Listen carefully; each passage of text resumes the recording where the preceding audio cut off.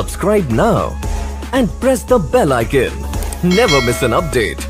Manipal kitchen ಗ್ರಾಹಕರಿಗೆ ಸ್ವಾಗತ. ಇವತ್ತು ನಾನು ನಿಮಗೆ ಮೂಂಗ್ ಸಾಂಬಾರ್ ಅಂದರೆ ಹೆಸರುಕಾಳು ಸಾಂಬಾರು ಹೇಗೆ ಮಾಡೋದು, ವೆಜಿಟೇಬಲ್ ಹಾಕಬೇಕು ಅಂತ ಹೇಳ್ತೀನಿ.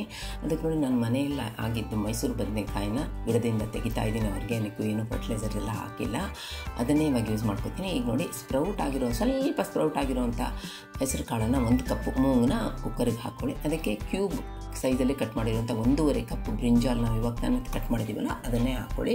ಮತ್ತು ಟೊಮೆಟೊ 2/3 ಕಪ್ ಕಟ್ ಮಾಡಿರೋದು ಅದನ್ನು ಹಾಕ್ಕೊಳ್ಳಿ.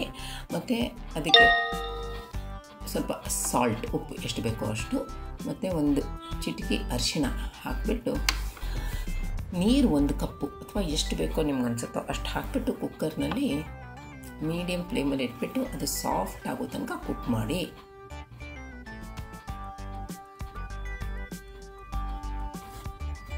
ಇವಾಗ ನೋಡಿ, ಕರೆಕ್ಟಾಗಿ ಕುಕ್ ಆಗಿದೆ. ನೋಡಿ ಹೇಗೆ ಎಷ್ಟು ಚೆನ್ನಾಗಿ ಕುಕ್ ಆಗಿದೆ ನೋಡೋದಿಲ್ಲ. ಅದನ್ನ ಇವಾಗ ಒಂದು ಬೌಲಿಗೆ ಟ್ರಾನ್ಸ್ಫರ್ ಮಾಡಿ,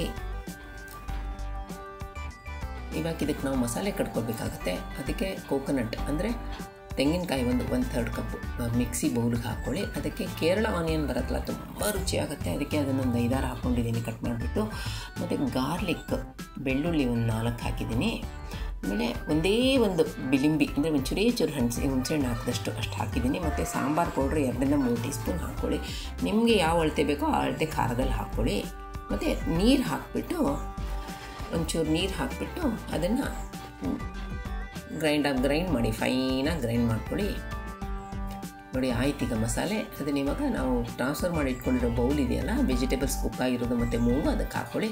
ಒಂದು ಸ್ವಲ್ಪ ನೀರು ಹಾಕ್ಕೊಳ್ಳಿ, ಮಿಕ್ಸಿ ಬೌಲ್ ತೊಳೆದಿರೋದು. ಚೆನ್ನಾಗಿ ಮಿಕ್ಸ್ ಮಾಡ್ಕೊಳ್ಳಿ ವೆಜಿಟೇಬಲನ್ನು. ಅದನ್ನು ಇನ್ನೂ ಸ್ವಲ್ಪ ನೀರು ಹಾಕ್ಕೊಂಡು ಅದನ್ನು ಅಡ್ಜಸ್ಟ್ ಮಾಡ್ಕೊಳ್ಳಿ. ಸಾಲ್ಟ್ ಹಾಕಿ ಆ ಡಿಶ್ಶಿಗೆ ಎಷ್ಟು ಬೇಕೋ ಅಷ್ಟು ಮೊದಲು ಹಾಕಿದ್ದೀವಿ, ಅದು ಜ್ಞಾಪಕ ಇರಲಿ. ಮಿಕ್ಸ್ ಮಾಡ್ಕೊಳ್ಳಿ ಚೆನ್ನಾಗಿ ಕಂಬೈನ್ ಆಗೋ ತನಕ. ಮತ್ತು ಈಗ ಒಂದು ಪ್ಯಾನಿಗೆ ಕುಕ್ಕಿಂಗ್ ಆಯಿಲ್ 4-5 ಟೀ ಸ್ಪೂನ್ ಇಟ್ಬಿಟ್ಟು ಅದರಲ್ಲಿ ಮಸ್ಟರ್ಡ್ ಹಾಕಿ, ಸಾಸಿವೆ 1 ಟೀ ಸ್ಪೂನ್ ಹಾಕಿ, ಅದು ಚಟಪಟ ಅಂತ ಚೆನ್ನಾಗಿ ಕರೆಕ್ಟಾಗಿ ಆಗ್ತಾ ಇದೆ ಅನ್ಬೇಕಾದ್ರೆ ಅದಕ್ಕೆ ಸಪೂರ ಕಟ್ ಮಾಡಿರೋಂಥ ಕೇರಳ ಆನಿಯನ್ 4-5 ಟೀ ಸ್ಪೂನ್ ಹಾಕ್ಕೊಳ್ಳಿ. ಅದನ್ನು ಚೆನ್ನಾಗಿ ಮಿಕ್ಸ್ ಮಾಡ್ಕೊಳ್ಳಿ. ಈಗ ಫ್ರೈ ಮಾಡ್ಕೊಳ್ಳೋಕ್ಕೆ ಚೆನ್ನಾಗಿ ಆ ಕಡೆ ಈ ಕಡೆ ಚೆನ್ನಾಗಿ ಆಡಿಸ್ತಾ ಇರಿ. ಇವಾಗ ನೋಡಿ ಆಯಿತು, ಕರೆಕ್ಟಾಗಿ ಫ್ರೈ ಆಯಿತು ನೋಡಿ. ಇವಾಗ ಅದಕ್ಕೆ ರೆಡ್ ಚಿಲ್ಲಿ ಪೀಸಸ್, ಕೆಂಪು ಮೆಣಸಿನ್ಕಾಯಿ ಇರುತ್ತಲ್ಲ ಅದ್ರದ್ದು ತುಂಡಾಕಿ ಹಾಕ್ಕೊಳ್ಳಿ. ನೋಡಿ ಅದನ್ನು ಕಂಬೈನ್ ಮಾಡ್ಕೊಳ್ಳಿ. ಇವಾಗ ಸ್ವಿಚ್ ಆಫ್ ಮಾಡಿಬಿಡಿ ಫ್ಲೇಮು, ಮತ್ತು ಕರ್ಬೇವಿನ ಸೊಪ್ಪು ಹಾಕಿ ಆಯ್ತು. ಈಗ ಅದನ್ನು ಇವಾಗ ಡಿಶ್ಶಿಗೆ ಸೀಸನ್ ಮಾಡ್ಕೊಳ್ಳಿ. ಕುದೀತಾ ಇದೆ ನೋಡಿ ಗ್ಯಾಸ್ ಮೇಲೆ. ಇವಾಗ ಕಂಬೈನ್ ಮಾಡ್ಕೊಳ್ಳಿ ಇದನ್ನು ಚೆನ್ನಾಗಿ. ಈಗ ನೋಡಿ ರೆಡಿ ಆಯಿತು, ಮೂಂಗ್ ಸಾಂಬಾರು ರೆಡಿ ಆಯಿತು. ಅದನ್ನು ಅನ್ನದ ಜೊತೆ ಕೂಡ ಸವಿಬೋದು, ತೋರಿಸಿದ್ದೀನಿ.